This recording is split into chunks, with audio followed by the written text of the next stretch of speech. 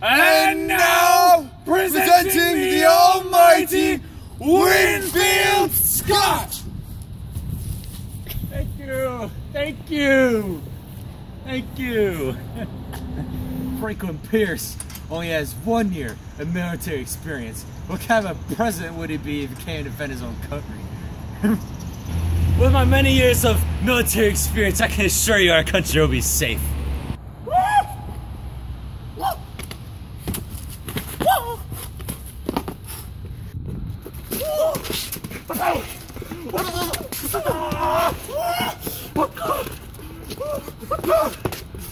Finish him! Game over. Told you. He was a captain and a national hero. The first lieutenant general since Washington. Major and commanding general, and he's pretty attractive. You'll probably life right down the street. Pretty straight the fun. Pierce is nothing but an alcoholic.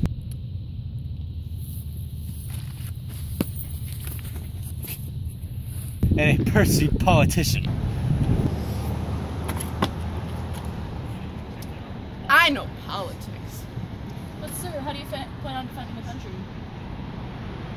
You don't know, do you? Can't say I do. Listen, America.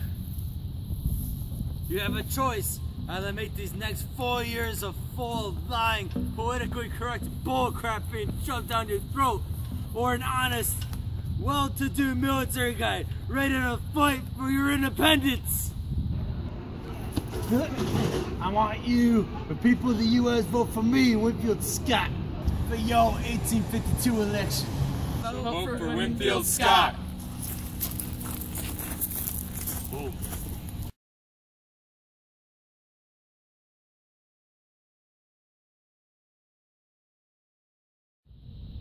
Like one of you say, ladies and gentlemen, my name, and I enter, I'm like, thank you, thank you.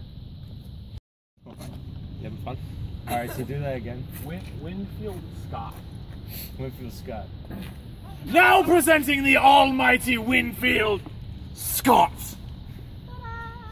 You're not Winfield Scott. Oh man. Yeah, nice little pause between Winfield and Scott.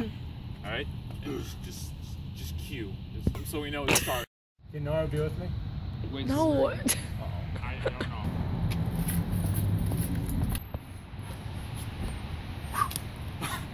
He was a captain and a national. You started it late. He was a captain and a national hero. Forgot my line. Sorry.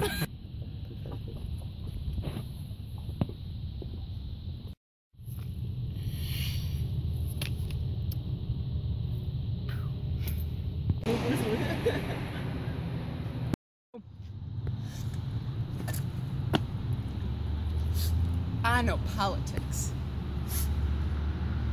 I forgot what I was saying.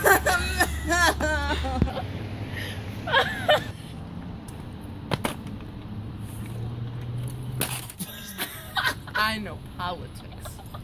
Listen, America. You have a choice. Either make these next 4 years of lying, politically correct. Your phone shut off. What? First, I guess. Are you recording? You're recording? Pierce can't even protect Noah Palmer can. Why would you want him for president? What's my name again? Winfield Scott. I have to jump on it again?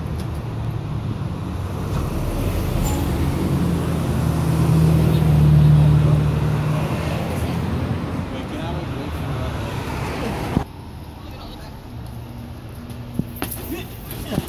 I want you. I forgot my name.